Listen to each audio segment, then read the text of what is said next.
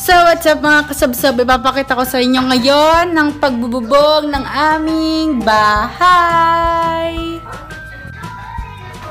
Ayun nga mga kasabsab, may nataas ng... Papailan na may taas na bubong?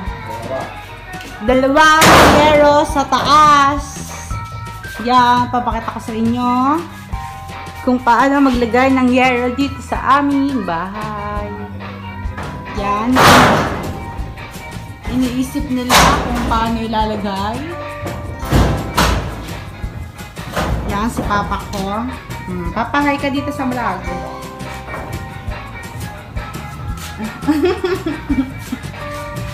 Yan, ang aking kuya Jipoy. Tapos dito, nandito ang Tito Kone. Saan? Yan. Si Tito Kone. Yan. Yan. Pinapakita ko dun sa bubong pero ayokong umakit kasi hindi ako makakaba. Yan. Mamaya lalagyan pa dito. Dito sa isang to, tas dito, tas dito, dito, at dito, lalagyan dito. Yan, mga, yun ay bale, 1, 2, 3, 4, 5, 6. 6 tapos 7, 8 dun pa sa mga likod pa. Yan.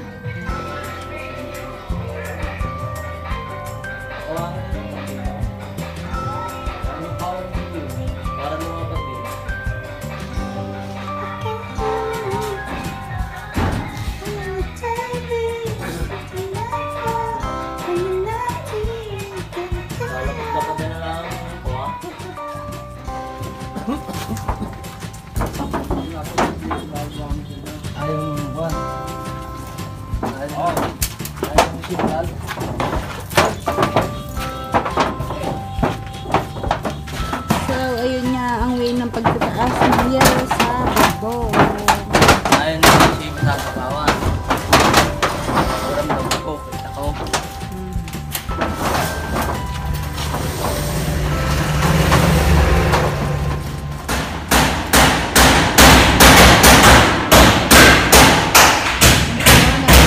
Po sila mga kasabsab ng yero nakapag doon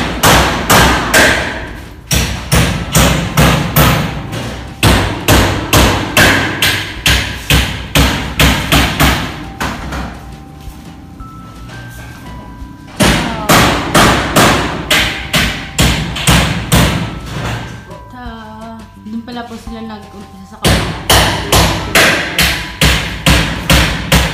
So, yun nga po bagong ligo ako kasi sobrang init oh.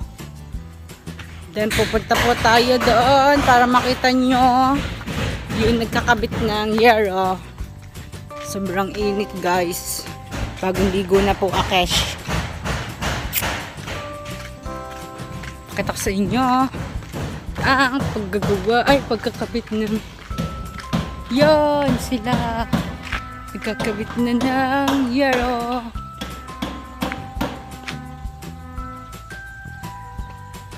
Yan, kitahin nyo malapad kong noo.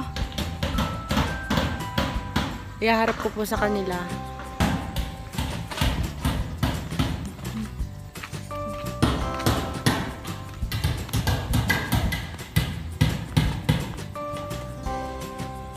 Yan.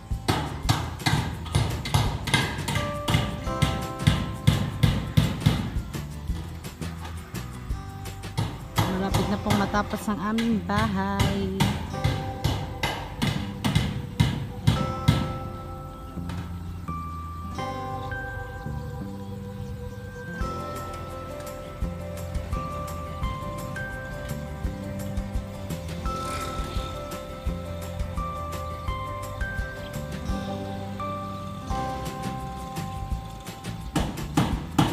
Naglalagay po sila ng ano ba yun? Epoxy.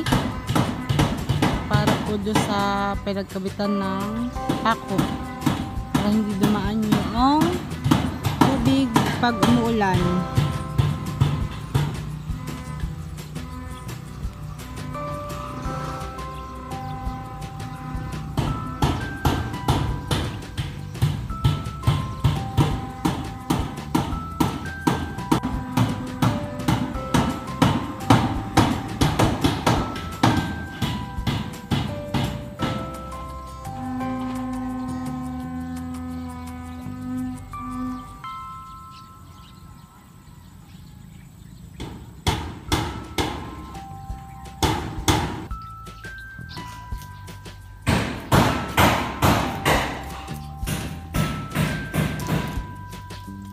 Yan po ang aming ulam today.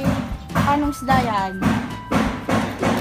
Ha? Hindi ko alam kung tawag sa islam iba. Ano? Hindi ko alam.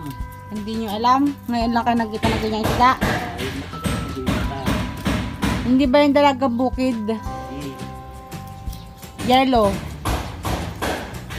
Salamat sa bigya na. Yun po, konti na lang lalagyan ng bubong.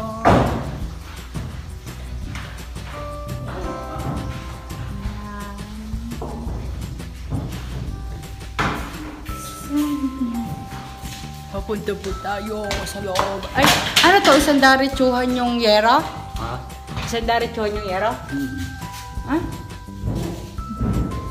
Hindi yung pinagdugsong? Ha? Hindi. Mahaba nga palang yero. Yan. Walang galing. Ito po yung kwarto namin ni Andeng. Iwakita ko sa inyo. Yan. Tren! Kwarto namin ni Andeng. Then, ito pang kabila. Kwarto ni Mama at Papa. Kanti na lang ang lalagyan ng bubong. Galing.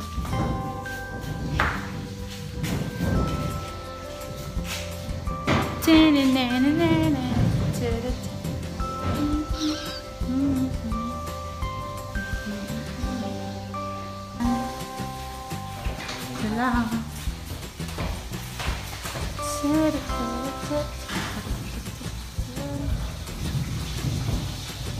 Kunti na lang at tapos na ang bahay namin. Yun po, tapos na po silang magbubong ng aming bahay. Hindi mo nakita. Ito, pakita ko po sa inyo. Wait lang. Yan po. Ang bubong. Wow.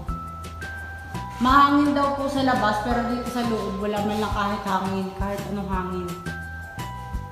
Yan. Lalagyan na lang po ng... Ano nga tawag dito sa ilalagay? Lalagyan daw po ng flashing.